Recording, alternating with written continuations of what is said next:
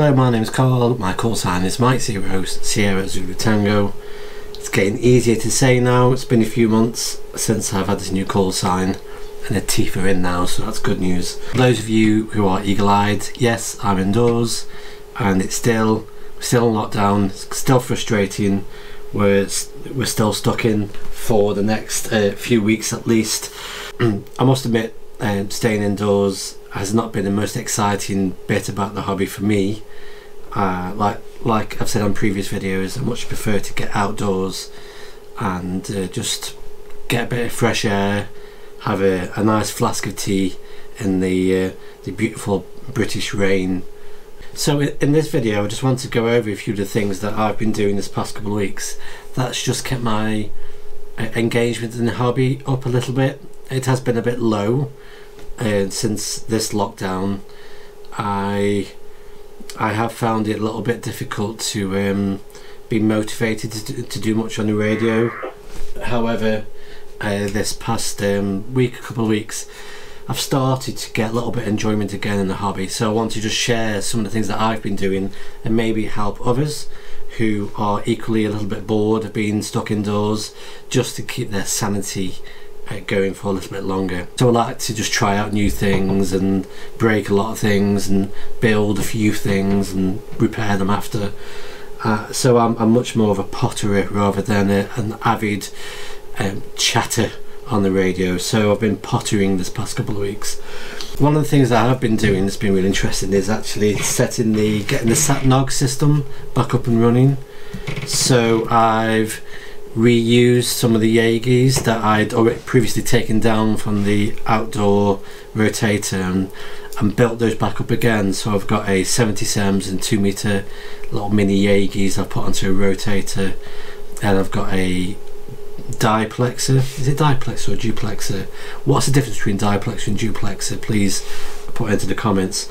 So I've had a di duplexer as well to feed both of those through one single coax into the room in here, and then I'm using an RTL SDR, so they cost 20 English pounds or something. So I use a Yaesu G450 rotator, which comes with a manual control box for the azimuth control, but instead of that I'm using a MDS RC1G to actually control from the PC, and that uses a DCU1 driver for that. So I've got that plugged into a Raspberry Pi here with the RTL SDR dongle, so 20 quid dongle, and the rotator and the PC unit as well. And then I've also stuck on, for the moment I've got a tiny, very cute little 3.5 inch display screen. I'm going to swap that for a 7-inch screen later on today, so we'll get a better idea. So I'm running the satnogs client on the Raspberry Pi, but I'm also running the satnogs monitor on top of that, so I can actually display all of the observations and the scheduling that's been all the jobs that are on my Raspberry Pi will show up on the screen. So once I get a better screen, then I'll have a better idea of what jobs have been sent to this station, and then eventually I'll have this nice little screen with the Raspberry Pi and the SDR dongle, and I can fit that onto the wall or onto the back of the desk, and that'll just run itself quite nicely sitting on the back of the desk. So I've just been messing about with that, getting the satnogs station and monitor all set up on one device. And that's a really interesting project to get involved in. Not only are you contributing to an open source project and collecting observations on a lot of amateur satellites, but you're also doing a lot about programming skills, and you're also learning a lot about the ham lib library and how to understand the serial data as well. So that's the satnogs. That's been interesting to get that back up and running again. And the next thing I've been doing is using the slightly older Raspberry Pi. I've set up Direwolf on that. So I've got Direwolf running on this second Pi, and I've got that working with the Icon 9700. So I've got a temporary iGates and digi repeater that I run when I'm sitting here, mostly inside the room, and that's fun to have running on occasion. I can't really run it's quite obvious really, but I can't really run the APRS system and the satnogs at the same time, because if I'm recording an observation of a satellite and it happens to be in the VHF band, then when I'm sending out APRS packets, I'm causing mayhem to the satnog, so I have to just be careful of collisions between running the two systems.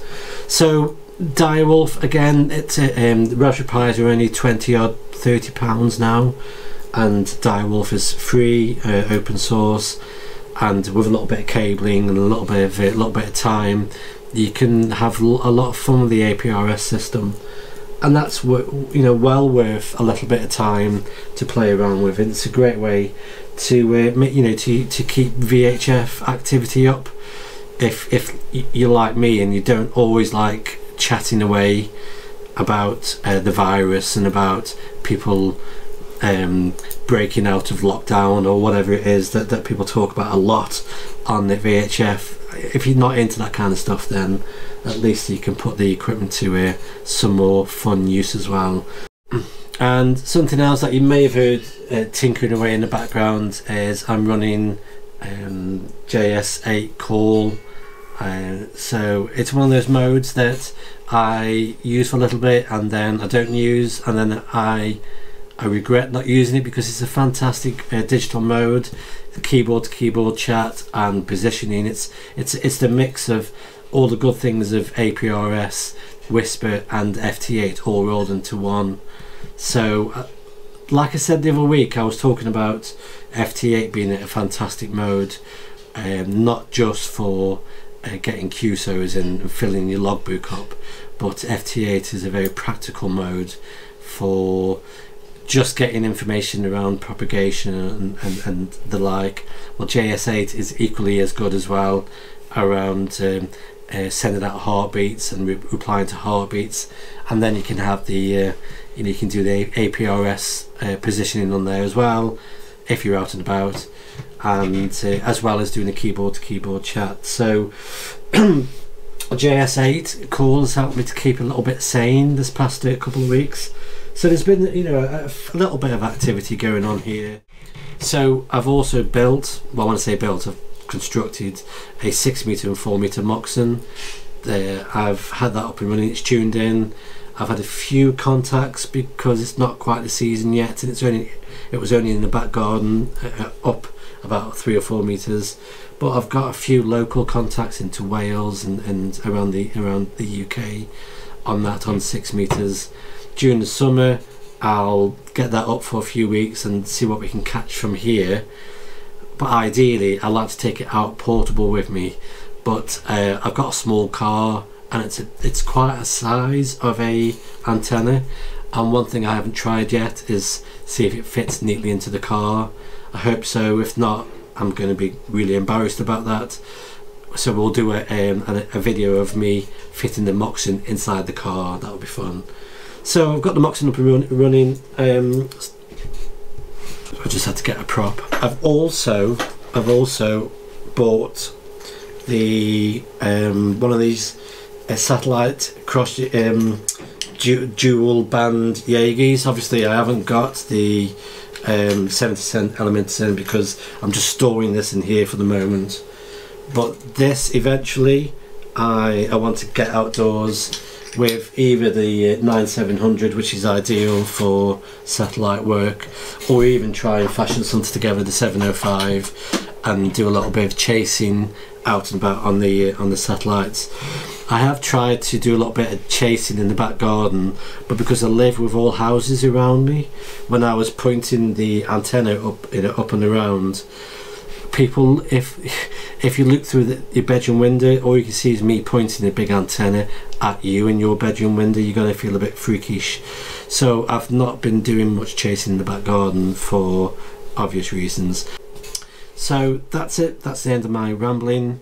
I am sorry that my video output is is not as often as I would like, but like I said before, I'm not an indoor radio person. I'm not a kind of person just has the camera fixed in one position. That's just not my style. I like to wave it about a little bit and get outdoors. So as soon as I can do that, the video content will go up as well. So thank you for being patient, and I look forward to the next video. So bye bye for now.